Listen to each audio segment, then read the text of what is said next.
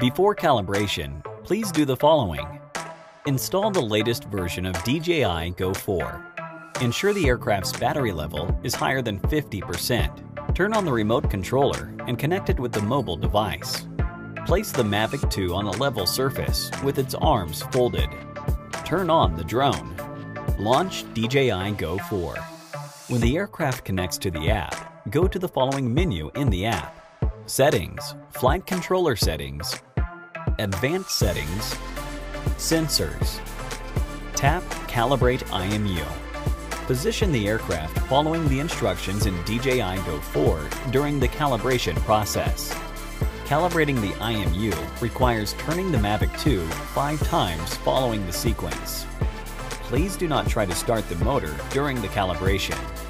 The IMU calibration will fail if the aircraft is not positioned following the instructions in DJI Go 4. After the calibration is complete, IMU calibration complete will pop up in DJI Go 4. Thank you for watching.